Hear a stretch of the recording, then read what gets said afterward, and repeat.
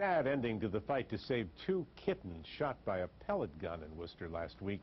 The animals died from their injuries, and now authorities say they're looking for those responsible for that attack. Melissa Tupin with more from Worcester tonight. Deborah Young of Worcester is known for taking in injured cats. So when an acquaintance asked her for help with a kitten who had been shot by a pellet gun, she immediately stepped in to help. And the minute he came around the corner, he had it wrapped in a towel and it was just soaked in blood. And as soon as I saw it, I knew that this was going to be a bad situation. The next day, another kitten would be found with similar injuries. Young brought both animals to a veterinarian. Sadly, their conditions grew worse and they were euthanized this week. My heart just dropped immediately. I just wanted to cry and hold them and immediately just get them the best care that I could to try to stop their pain. The kittens were found here on Canterbury Street in South Worcester, left alone and helpless. It's an area Young says is home to many stray and domestic cats.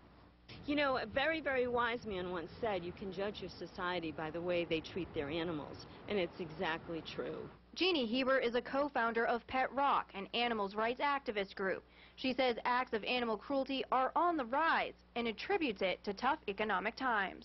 And what happens is, out of frustration, people take things out on what they shouldn't take things out on someone who can be taken advantage of. And in this case, it's a poor, defenseless animal. Animal enforcement with the Worcester Police is investigating the case. The Massachusetts Society for the Prevention of Animal Cruelty to Animals is also offering assistance.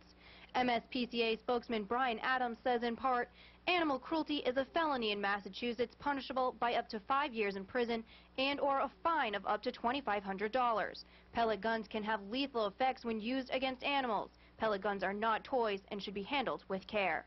I definitely think that people need to be brought to justice.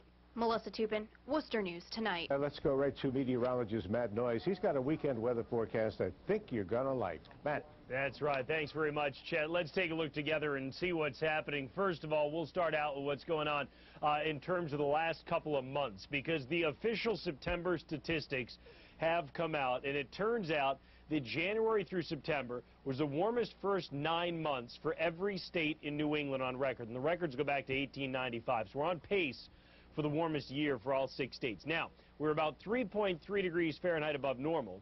And in terms of just the month of September, all but Vermont, every state in New England except Vermont, had a top 10 warmest September.